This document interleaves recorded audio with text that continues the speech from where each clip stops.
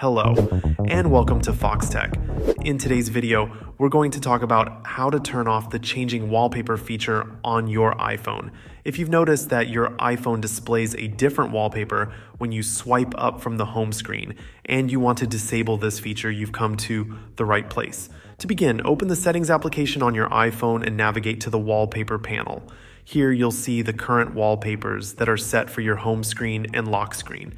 Tap on the wallpaper you want to customize. This brings you to the customization options where you can make various changes to how your wallpaper looks and behaves.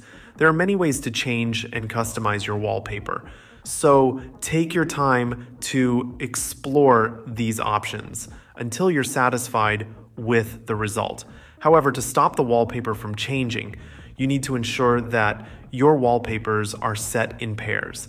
This is part of a relatively new approach in iOS, where there are no longer separate sections for lock screen and home screen wallpapers.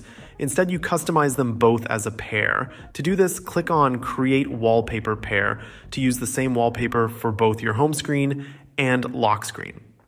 This ensures that when you swipe up from the home screen, the wallpaper remains consistent and doesn't change unexpectedly. Once you've set your wallpapers in pairs, click Done to apply the changes. If at any point you want to switch back to a previous wallpaper, you can easily do so by going back into the wallpaper customization settings and selecting the desired photo. You also have the option to blur the wallpaper if you prefer a softer background look. For example, when you're back at the lock screen, you can hold down anywhere on the screen and swipe through your pre-made wallpaper pairs. When you change the lock screen wallpaper, the home screen background changes accordingly, maintaining the pair you've set. Personally, I find this new way of managing wallpapers to be more intuitive and cohesive compared to the old method where lock screen and home screen wallpapers were managed separately. It offers a seamless experience and makes it easier to keep your iPhone's appearance consistent. Thank you for watching this tutorial on Fox Tech.